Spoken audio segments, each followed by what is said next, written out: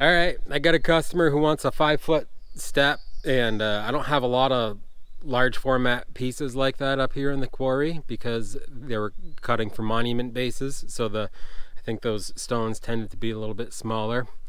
Um, I do have this guy. These two pieces were part of a bigger block, and so I'm going to get into this stone today. A couple things I want to point out are I split it in half once, and it resulted in this beautiful, beautiful split, like perfectly flat. I couldn't believe my luck with that. And then I went to go cut perpendicular to that because I was trying to get a bigger step out of this one. And I have this huge blister. I mean, I think you can see right there, just the stone bubbled up. So yeah, so there's obviously a preference. The stone has a plane that it wants to split on, and I know that this is a good surface, so I'm just going to cut the stone right in half, and I'll make a split that's parallel to that plane right there. The other thing I wanted to point out was this little dimple right here is something they would have cut in, and it's just a little depression that would allow them to attach a hook to. And I'm sure this block would have had 2 or 3 such dimensions or such dimples, and then they could lift it, move it around the quarry with the crane that they had here. So routinely I find these depressions in these blocks, and it's just a fun little throwback to how they process the stone. So yeah, we'll get after it with this, cutting this guy in half.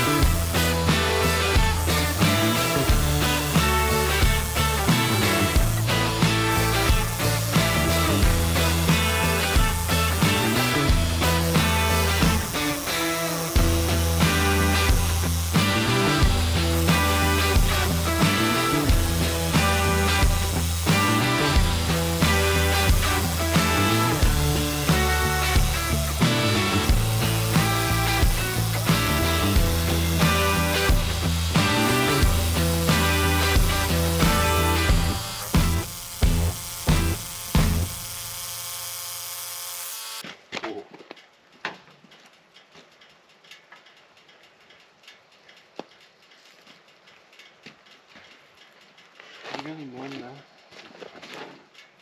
There we go.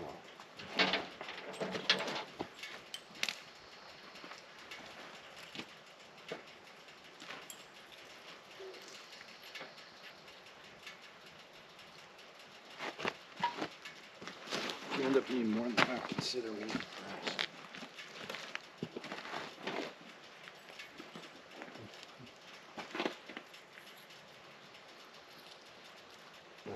Yeah.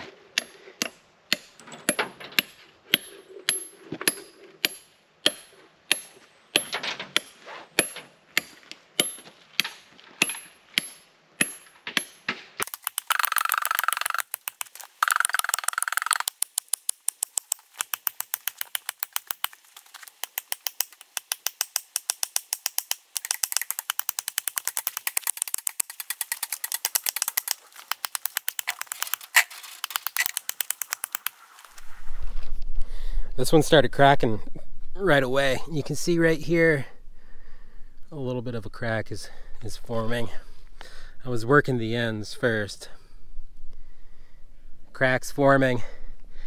You know, it kind of feels a little too good to be true, to be honest.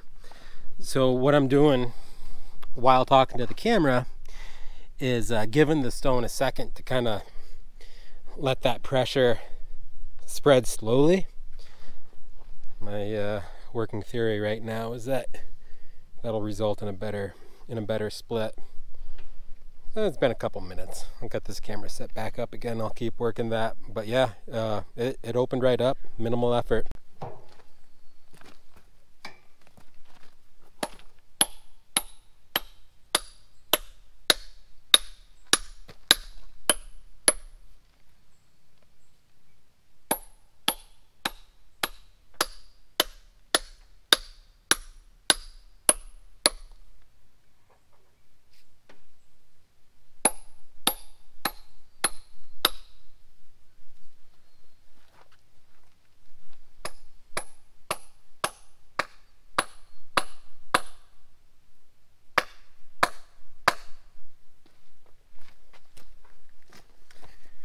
I think it's pretty close. So, I'm not standing next to the stone, I'm trying to stand at either end, because if it opens up, I don't want to be there. Tumble towards the generator. My guess. I think it might be near time for a new handle, though. Well, the handle's good. It's just that the inside of that head is so glazed, I think, that there's no friction between the hammer and the handle. You don't think you've lost any material up top? On the handle? Yeah, and that's why it's slipping? I mean, maybe, but you know, there's a wedge in there. You can always drive more wedges in order to expand it.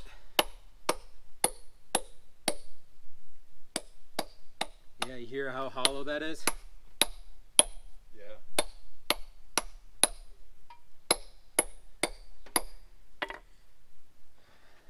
That could be something interesting to capture on camera. Yeah, well, I think that, you know, that mic's got the big mic on there, so it might catch that. Probably start pulling all but 3 of these guys out so we don't lose them inside the stone or in the ground.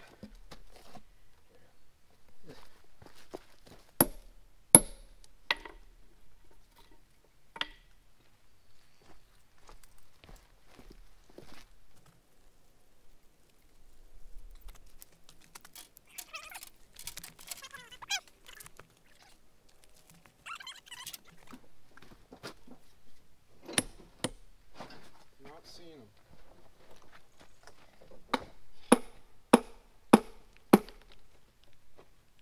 Hear it ripping. Yeah.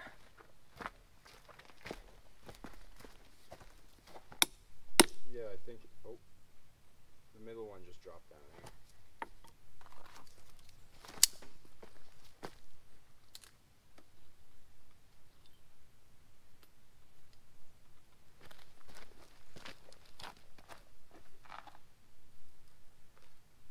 Yeah, I think I left it leaning on the barn.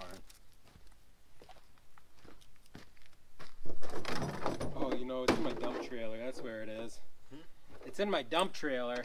I know that I grabbed it, but Oh yeah, Wednesday and it just never made it up here.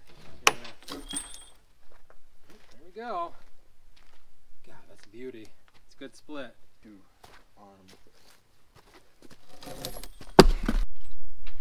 Yeah, there we go. Split right open. That'll be the face. It's a real nice split. This one, I mean, this one's good too. It's not quite as flat. There seems to be some type of little inclusion here. I don't even know if inclusion is the right word.